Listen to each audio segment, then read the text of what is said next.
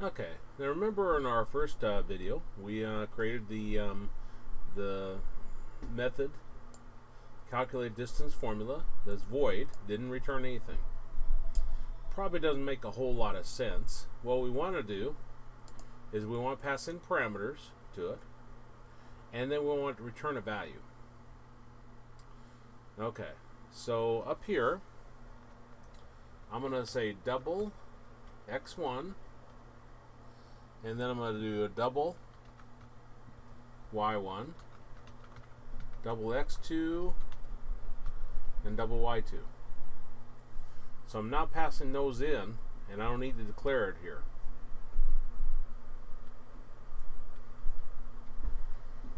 So those are no longer going to be contained within this. I'm passing them as parameters. What am I calling? X1, Y1, X2, and Y2. Okay. So I'm going to calculate these. Now I don't need to retrieve these, because those will be passed in. So I'm going to get rid of that code right there. Specifically, I'm going to put it back down here.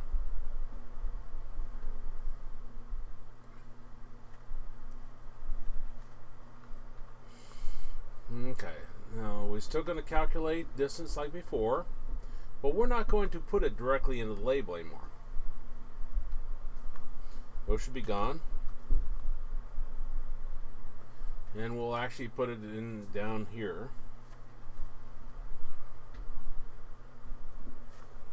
And then this is going to be a return that we're going to issue here. Return distance.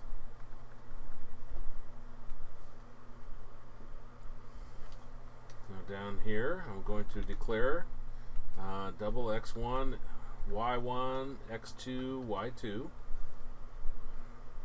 I'm going to get them from the text box just like before. And I want to call this calculate distance formula. I have a new variable called dist. I'm going to pass in x1, y1, x2, y2.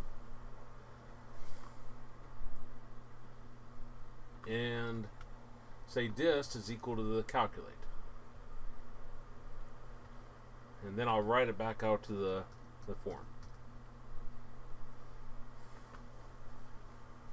Doesn't like something there. What is it doing like?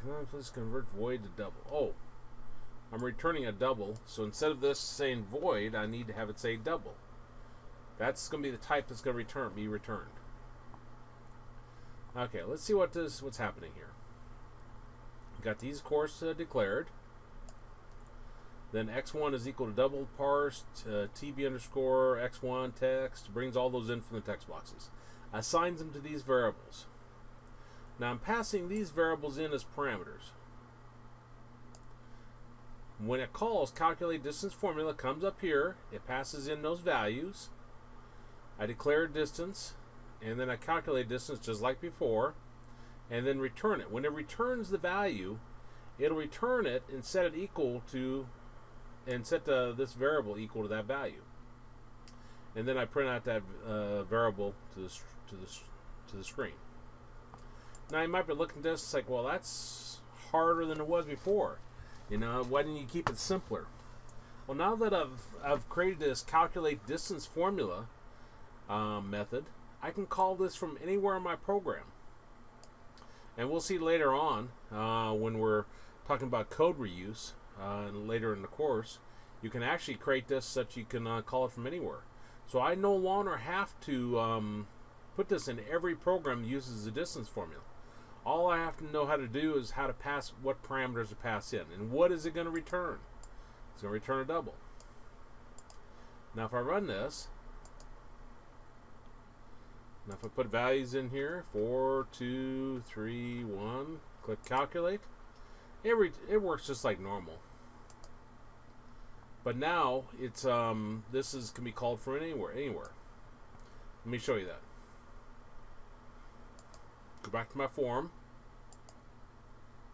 Although this won't really demonstrate the power of it, I'm going to call it from another button.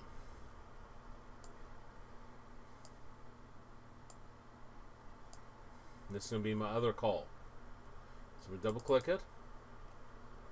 Now I still need to do some of the same items. I need to declare some variables. Let's call this the x1, the x2, the x3,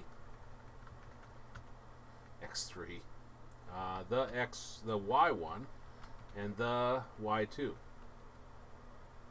and the distance.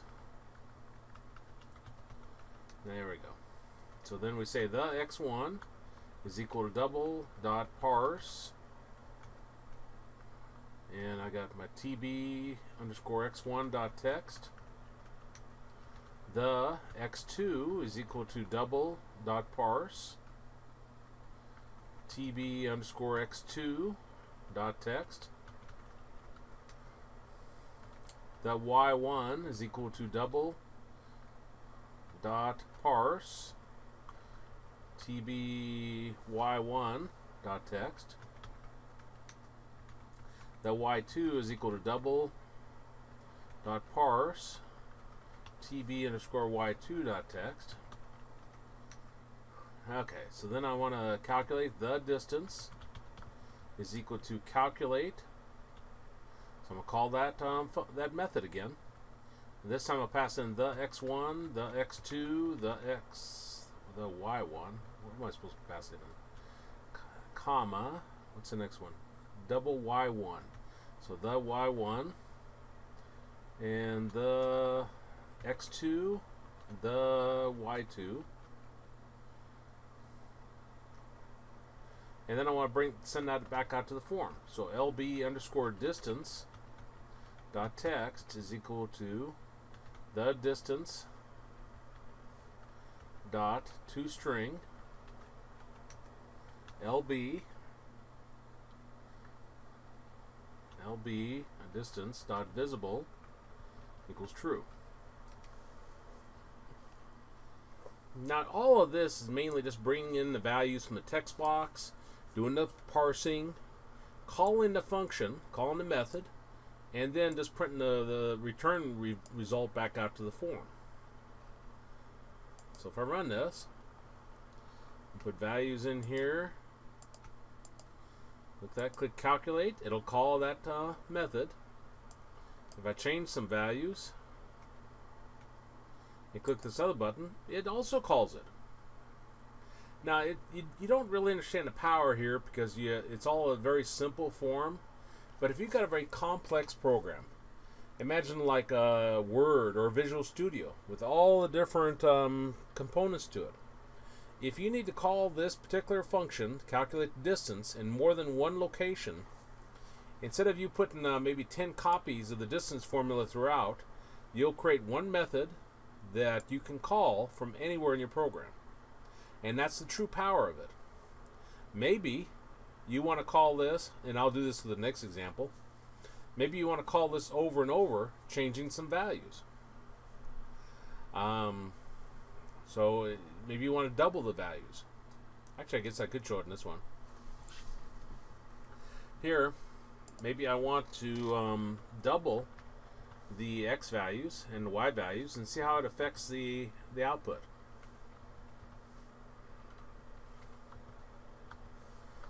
So now if we run this, and if I put values here, click calculate, we get that distance. Now we put a 2 times in front of each one of those values, so maybe that'll double our distance. Let me click that. It almost seemed like it did, didn't it? Trying to think if that makes sense. See, 2 squared is 4. Yeah, I guess that would make sense. 8, 9, or 14 to 4 here. Click calculate. 38. Yeah, 76.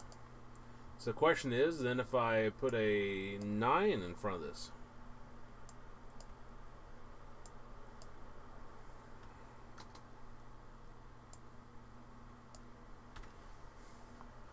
will our distance be 9 times as greater? Okay, so we put 3, 2, 4, 2 here. Click calculate. 1.